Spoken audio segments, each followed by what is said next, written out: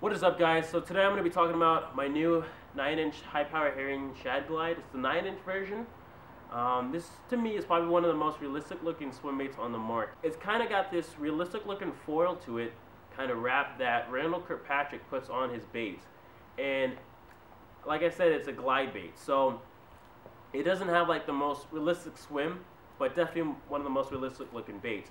Now the tail back here is made out of fiber kind of straw strands, and it just helps it swim a little bit better, which is kind of cool. And even in the water, it kind of gives off a little flair to the bait. And I know Mike from Bull Shad, he does the same thing with his bull shads. Now with this bait, it's pretty light. It's only like 3.5 ounces.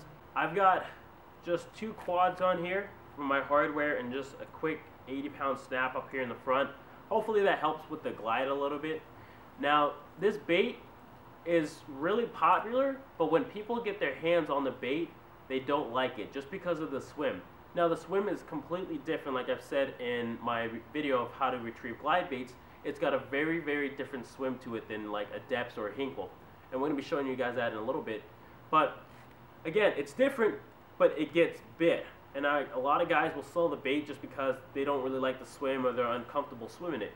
But once you kind of get the bait down and you kind of figure out what it wants to do in the water, this thing is absolutely amazing. I'm going to quickly show you guys some of the retrieves that I do with this bait and see what it looks like in the water, so you guys can determine whether or not you kind of want to go after a bait like this.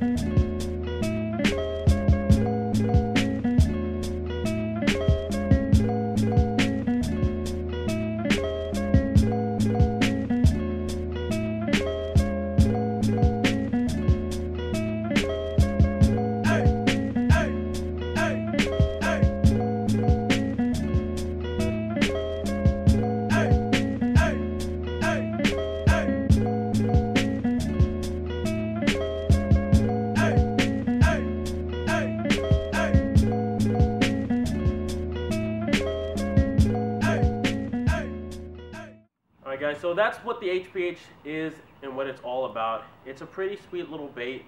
I know this thing is going to get absolutely chewed. Me and Phoenix were thinking about heading up to Apache Lake and throwing this for the big smallmouth that we have up there. And hopefully the big largemouth on like our regular lakes like Saguaro and Canyon, they're going to be chewing this bait. So stay tuned for this bait and some more videos and hopefully some fish catches on it. Thank you guys so much for watching, and as always, chase your dreams.